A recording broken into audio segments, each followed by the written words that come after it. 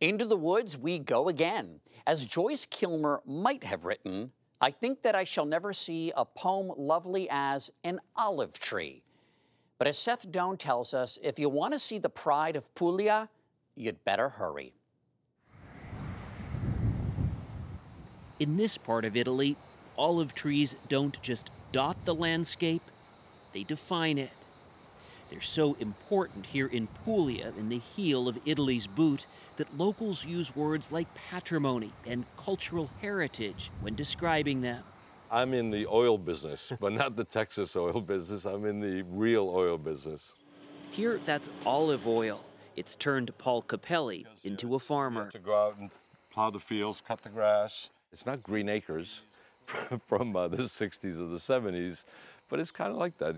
He'd been an advertising executive in New York City until a few years ago, when he left his job and moved to this home on the ancient Appian Way, surrounded by olive trees. So it's very grassy. Today, Villa Capelli produces about 10,000 liters of olive oil, 95% of it sold in the U.S. It's a dream come true, with the nightmare behind me. That's what it feels like, a nightmare? Yeah, it feels like I'm always looking over my shoulder. This is what his nightmare looks like, a disease that's killing olive trees by the millions, just a few hours' drive south in a part of Puglia called Salento. I heard you call this a olive tree cemetery. Yes, cemetery, or just in few cases, last stage hospital. Pier Federico Lanotte is an Italian government scientist who's trying to stop the spread of this disease called xylella fastidiosa. The European Commission considers the plant bacteria one of the most dangerous in the world. It's carried from tree to tree by a little bug.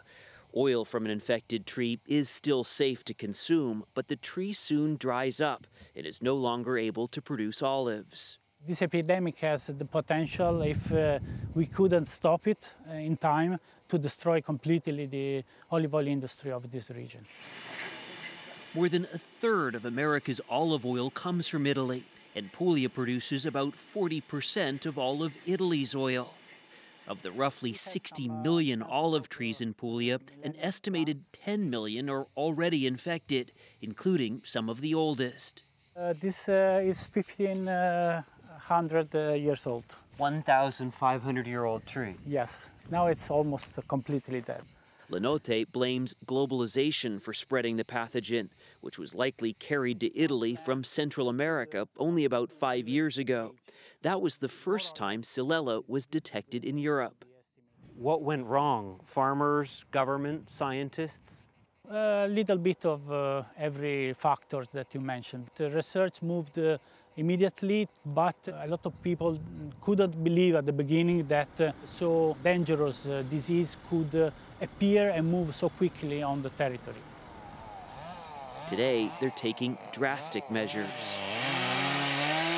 The government is testing trees and destroying the sick ones, chopping them down by the thousands and burning the leaves to try to stop the spread of the disease.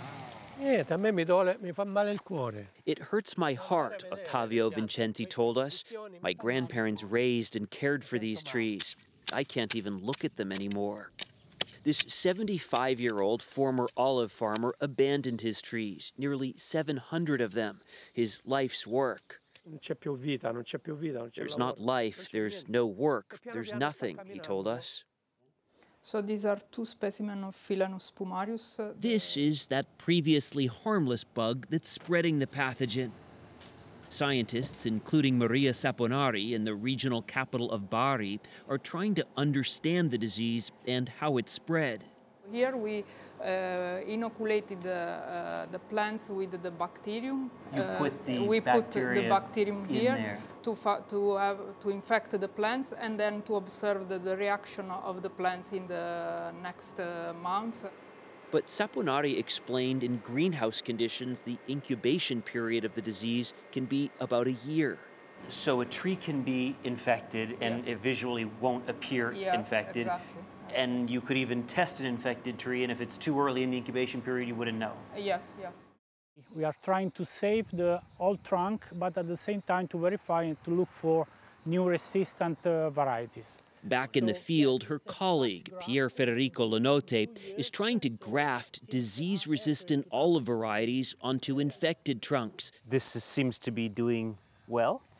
Yes, it's growing very well. To try to save some trees. You say trying to stop this is a race against time. Yes. Is it a race that you're losing? Oh, at the moment, I have to say yes. See? Now you see this, and you say, was that from frost, or is that the beginning of the end? Paul Capelli has tested his trees, and there's no sign of xylella. Not yet. It's like the Black Death is coming. That's what it feels like? Yeah, it feels like, you know, if I look over my shoulder and I see dark clouds, it's the bubonic plague coming towards the town.